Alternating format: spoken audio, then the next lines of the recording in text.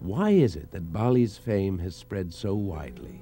And how did it become the favored tourist mecca that it is? The answer lies in her vibrant culture, which sets Bali apart from the rest of the world.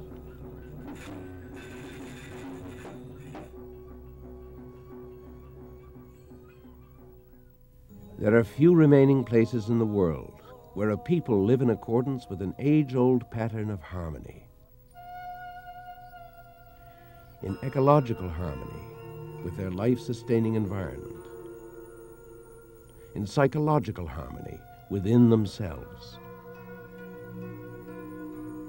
In social harmony with one another. And in spiritual harmony with the world beyond the senses. And most such places remain that way only because they are inaccessible to the outside world. On the tiny island of Bali, such a realm exists and indeed thrives, maintaining its cultural identity with open doors to visitors from around the world.